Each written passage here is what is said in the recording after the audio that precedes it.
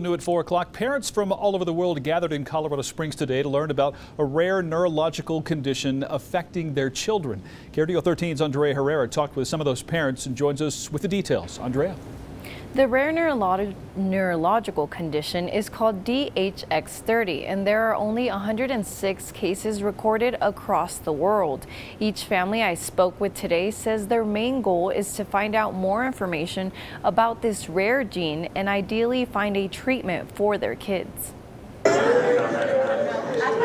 This is Isabela. She's 22 years old. Isabela is one of the first 12 kids ever diagnosed with DHX30. They said this is the numbers and letters that describe your child's condition, and then they sent us home.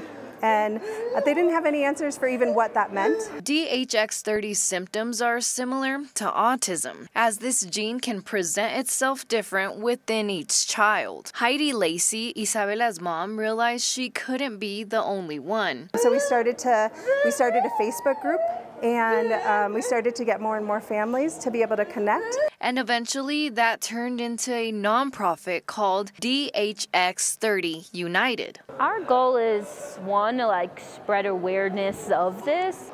She doesn't really fit in the categories that anybody else fits in. So being able to get her proper services, trying to make her have an easy life as much as we can. One family even traveled from Sonora, Mexico, with their 13-year-old son, Mateo. It's wonderful to be here and be able to think our kids are all the same. And I feel hopeful to know there are advances and know that the newer generations won't come in and won't be alone like we were. Knowing there will be more research done gives me hope that they'll be able to help him. This rare gene is often misdiagnosed as cerebral palsy or autism, and it can only be diagnosed through genetic testing. Our ultimate goal is to identify a therapeutic target which we can use to at least ameliorate some of the symptoms in these children.